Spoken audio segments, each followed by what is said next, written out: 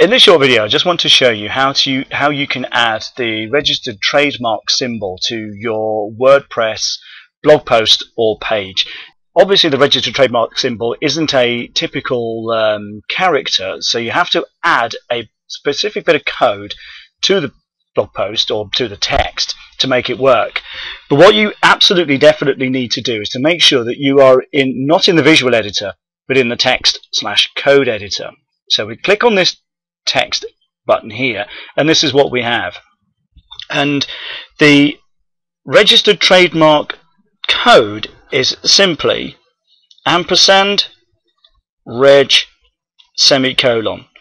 So it's ampersand, the and sign, reg, and then semicolon. We'll just put that right after right where we want the symbol. If we click on visual, and there we have it.